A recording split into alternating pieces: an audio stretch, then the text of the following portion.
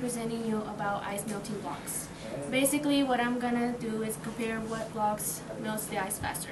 So what I'm gonna do is I'm gonna go around the classroom and I'm gonna tell you which one is, I'm gonna ask you which one is colder and which one do you think will melt the ice faster. It's colder.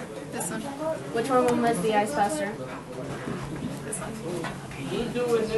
Anybody? This one. Which one will melt the ice faster? This one. Okay. Anybody here? Half and half. Okay. Now just put the ice.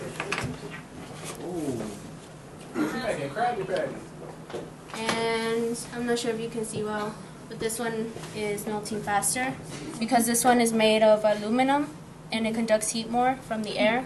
So it's making the ice melt faster. And this one, since it's made out of plastic foam, it doesn't conduct heat well and it doesn't transfer well, so it's not melting at all. And our project is called the smoke ring, but its official name is actually called the vortex generator.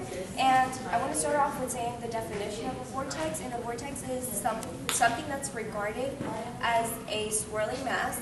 And then the swirling mass here, it's the, like you see the fog coming out, and it's because it swirls inside, and once he gives it a light tap or anything, you see that the fog is coming out, and it comes out as a flat vortex.